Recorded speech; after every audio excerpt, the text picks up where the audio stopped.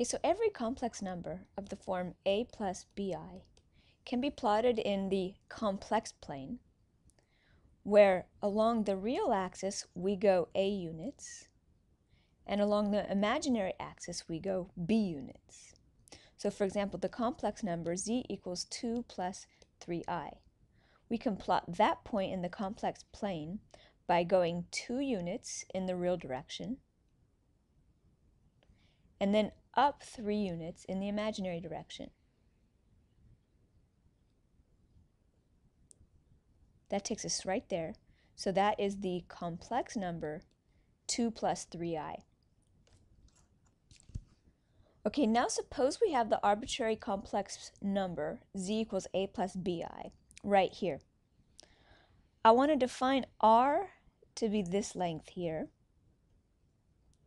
and I want to define theta to be this angle here. If we do that, we can form a right triangle. Using this triangle here, we see that cosine of theta is equal to a divided by r. And if we solve this for a by multiplying both sides by r, we find that a is equal to r times the cosine of theta. Similarly, we find that sine of theta is equal to b divided by r. If we solve this for b, we find that b is equal to r times the sine of theta. So using these two values for a and b, we can write that the complex number a plus bi, instead of a we have r cosine of theta, instead of b we have r sine of theta.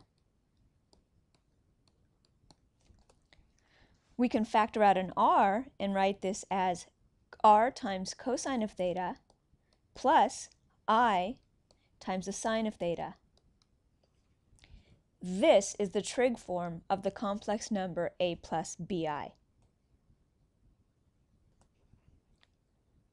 Okay, the number r is called the modulus of the complex number.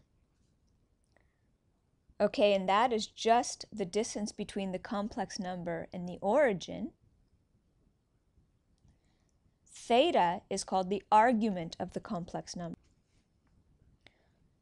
Okay, and you can easily see from this diagram here that r is equal to the square root of a squared plus b squared, and that tangent of theta is equal to b divided by a. Okay, let's do an example. Okay, so let's consider the complex number z equals 1 plus 2i and write the trigonometric form of it. So we know the trigonometric form is going to be r times cosine of theta plus I times sine of theta. We need to find r and we need to find theta. Remember that r is equal to the square root of a squared plus b squared. So it's the square root of 1 squared plus 2 squared, which is the square root of 5. Then we also know that theta is this angle here. So we know that tangent of theta is equal to b, which is 2, divided by a, which is 1. So to find this theta here, we're just going to do the inverse tangent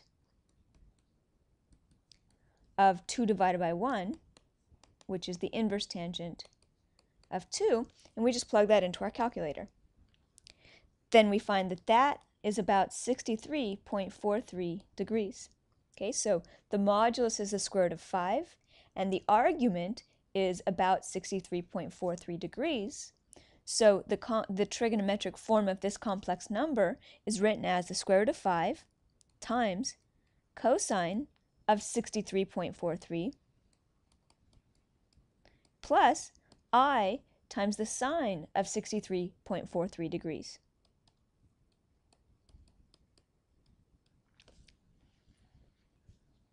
Okay, why don't you repeat that example for the complex number 3 plus root 2 times I. Okay, so first we find r. r is the square root of a squared plus b squared.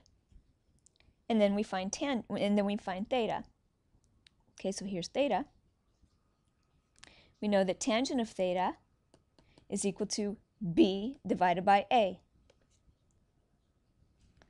Then to find theta, we just take the inverse tangent of root 2 over 3. If we plug that into the calculator, we get about 25.24 degrees. So this right here is the trigonometric form of the complex number 3 plus root 2i. Okay, so at this point you're probably wondering what the point of having a trigonometric form of a complex number is. Okay, and one of the reasons is for an important result called de Moivre's theorem. Okay, de Moivre's theorem says that the nth power of the complex number z is equal to r to the n times the quantity cosine of n theta plus I times sine of n theta. So the trig form that I just gave you allows us to get this theorem. Okay, this theorem is very useful in the following way. Suppose I want to square the complex number 1 plus 3i. What I have to do is multiply it by itself. If I want to cube 1 plus 3i, I have to FOIL this guy out. I have to multiply it by itself 3 different times. So you can see the higher this power is, the more cumbersome the process of raising the complex number to that power is. De Moivre's theorem simplifies that dramatically. Let's see an example. Okay, so let's evaluate 1 plus 3i raised to the 5th power. The first thing that we have to do is get the we have to get the trigonometric form of the complex number 1 plus 3i. So we need r. R is the square root of 1 squared plus 3 squared, which is the square root of 10. And then we can look at the location of this 1 plus 3i, so over 1, up 3. So this is the angle theta we're looking for. Tangent of theta is equal to 3 divided by 1, which is 3. So theta is the inverse tangent of 3, and that is about 71.57 degrees. Okay, now let's make use of this. So 1 plus 3i raised to the 5th power is r raised to the nth power, so root 10 raised to the 5th power, times cosine of n times theta, so 5 times theta,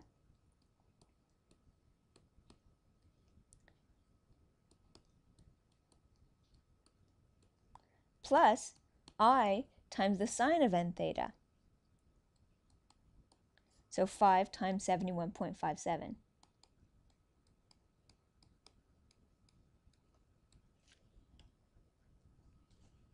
Okay, so now we just clean this up by figuring out all these values on our calculator. So we find that root 10 raised to the 5th power is about 316.23. The cosine of 5 times 71.57 is about 0.999, and the sine of 5 times 71.57 is about negative 0.0375. So now to put this complex number in standard form, we just distribute the 316.23.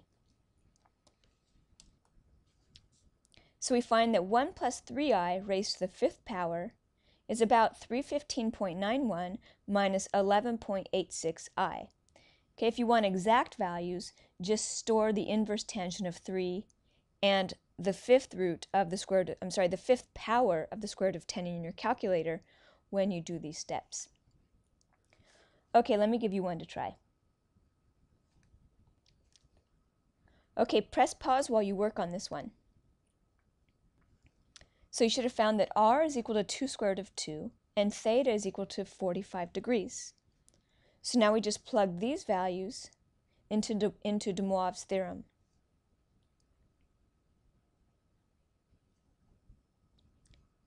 Okay, so we find that 2 plus 2i raised to the 8th power is 2 root 2 raised to the 8th power times cosine of 8 times 45 degrees plus I times sine of 8 times 45 degrees. and we just plug these values into our calculator. So we find that that's equal to 4,096 times 1 plus I times 0. So if we distribute the 4,096, we get 4,096 times 1 plus 0. 1 plus 0 is just 1. So that means that 2 plus 2i raised to the 8th power is 4,096.